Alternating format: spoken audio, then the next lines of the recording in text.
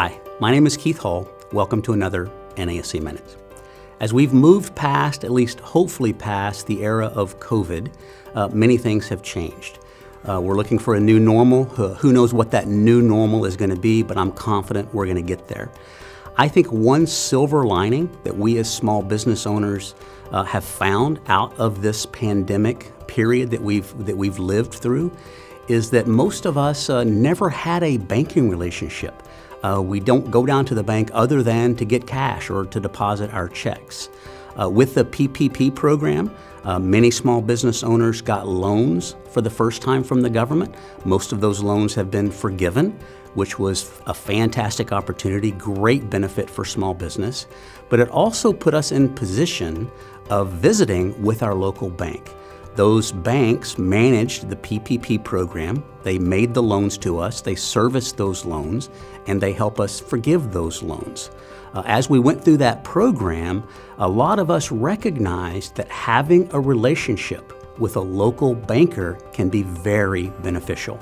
If you haven't done this yet, take some time over the next few months, go down to your bank and introduce yourself to the branch manager, to the loan officer.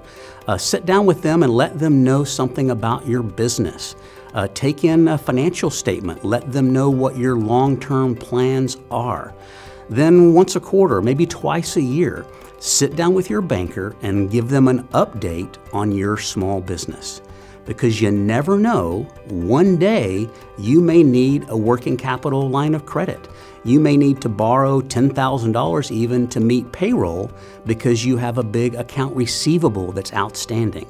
There's going to come a day that having that banking relationship can make a big difference in the growth of your small business. So it may seem strange, but don't wait until you need a loan before you go to the bank to ask for a loan. So set up that relationship, let them know about your business, let them know about your successes, not just about the times that you need money. Then, when the relationship flips and you need them to help you, it's going to be much easier for them to meet your goals. So find that local banker, introduce yourself, don't be a stranger, and build that relationship. Now, you may have other questions. We're here to help. So bookmark our website at nase.org, and always remember, you're not alone.